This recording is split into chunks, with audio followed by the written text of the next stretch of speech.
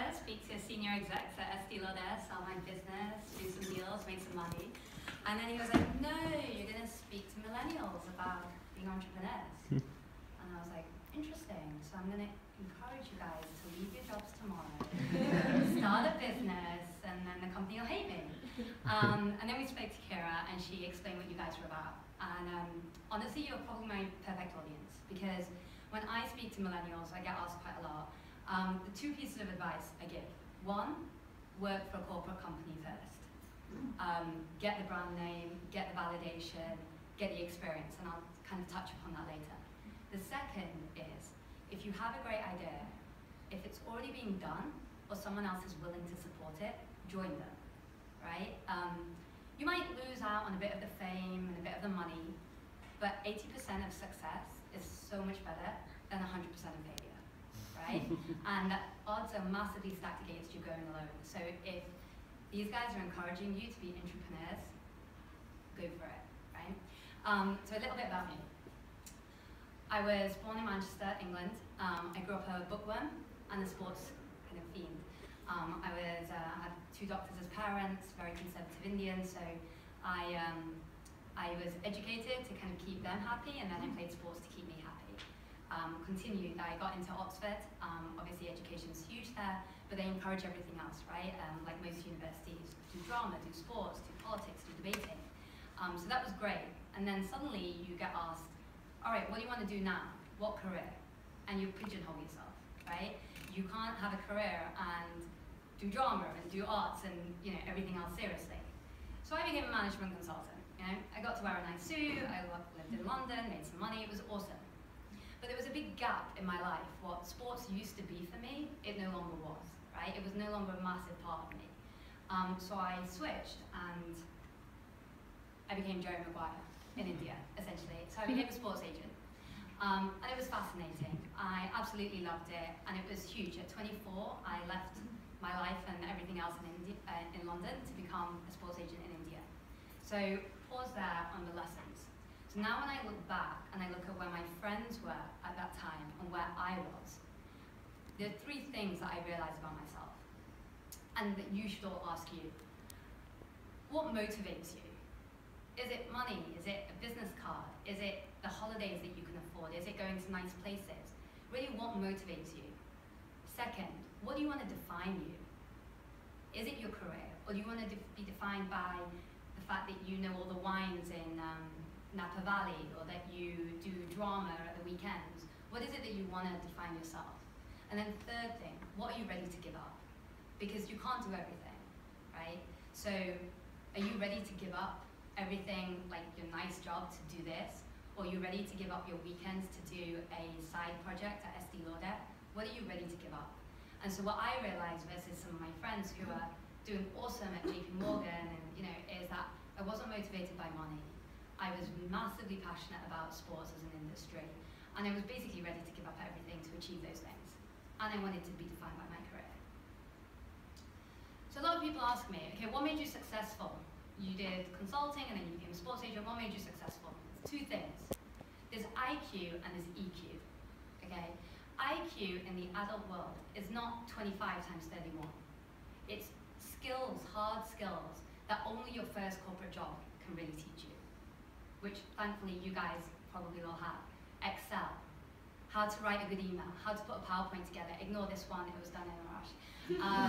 But things that you probably take for granted that you're learning, but if you speak to someone who's 18 and started a VC business, even if they've raised 10 million, they probably don't know how to address a senior person in a team.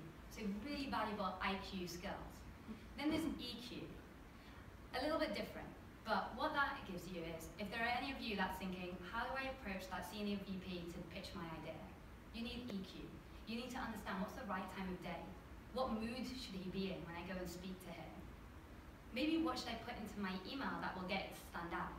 This is all EQ, and there's so many articles about it, but I encourage you all to read about IQ and EQ. Now that equals success, static success. Then there's learning and growth, which this equation misses. And that's probably why you're all here today, where you're like, great, I love Estee Lauder, I want to stay here, but I want something more. There's a little bit more that I want. And maybe you're like bored on a Monday, or you're looking at someone else's job and you're thinking, I wish I could do that, or you're just a bit curious, and that's learnings and growth.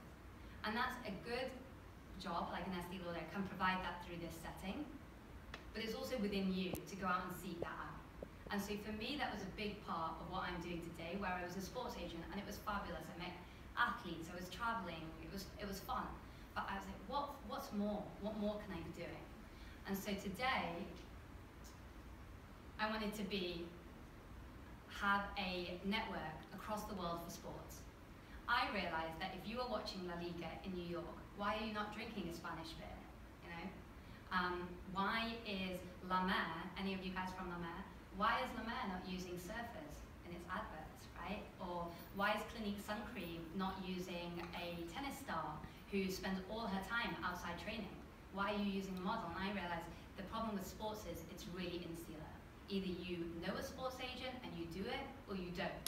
And so what we created was open sponsorship, a global marketplace for sports sponsorship, connecting brands to athletes, teams, and events. And it's really fun, but I'm also a tech entrepreneur, so second pivot. I mean, we've heard about the trials and tribulations of a tech entrepreneur versus everything else.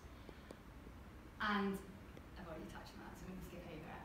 And it's fun. There's loads of accolades, right? We already talked about the benefits of doing stuff. So you raise money, I got into an accelerator, we have a great team, we won awards. But if you ask me today, could I have done the same thing as part of IMG or CAA or any of these big agencies and they appoint me as their head? I would say absolutely. When I wanted to do this, no one else was thinking about this, and I spoke to people. So what I would encourage you is, sometimes it's very sexy to hear stories like mine and think, yeah, I'm gonna do it. But if you have a platform already to go out and achieve your dreams, do it with Estee Lauder. They'll give you the platform to achieve so much more. So when I say look at this, I'm gonna come back to the lessons. Because I believe today that you don't need to give up as much as entrepreneurs like 5 years ago had to give up to achieve their dreams. Because Google, Facebook, Estee Lauder, they're allowing you to go out and like make something more of your career. So I think that the biggest thing is, what I would say is, figure out what motivates you, understand what you want to be defined by, and what you're ready to give up. And don't make a switch until you're sure that all three of them can't be achieved where you are. So are we good? So we have a couple of minutes for Q&A, but I would rather do a Q&A on myself. A lot of people say, they'll be like, do you have any questions, Ishveen? And I'll say, well, yeah, but like, can't you tell me what questions I should be asking of you? Because to be honest, like, how do you know the right questions, right? Like, you don't go into a kitchen and say, hey, how do I whisk this? You go in and you learn everything and they tell you what to do. So the questions that you should be thinking about, I've got like 2 or 3. How do you know it's the right time to do something, to move on, or to pitch your idea? And I suppose my husband will testify to this, that when you wake up every morning worried that someone's doing what you thought you were going to do, you should probably like make that switch, or you should really act on it. If you wake up in the morning and you're like, I want to talk about this idea more with friends, don't make the switch, right? Like, you should fear that your business is going to be taken over by someone else, 1. Second is, it's really, really hard to be an entrepreneur, outside or inside, right? Like, if you guys want to do something inside in Estee Lauder and use it as a platform to go bigger, you're going to have to give up your weekends. You're going to have to give your your evenings. It's going to be really hard work. People tell you that your idea sucks. And so if it's just something that you enjoy doing, a hobby, let it be a hobby, you'll enjoy it. Like, a lot of people come and work with us in sports, and after a few months, they're like, or interns, they're like, I don't really enjoy working in sports. I like sports, but do I really want to work in it? And there's a huge difference between a hobby and a career path. So make sure that what your hobby is actually your career path, and it's not just like you're mixing the two up. And then the third question is, I mean, female-oriented. I mean, I know you guys are in beauty, but a lot of people are like female-oriented, and I'd say honestly, it is harder for females. Your timeline, right? Like, our clock, guys' clock finishes at 60. We have to do something really good by 34 because then we have to have kids, right? Biologically. So I would say, if you're female, then either get on it early or do this part of your life and then get back on it afterwards. So it is harder, but there you are. I think any other questions could be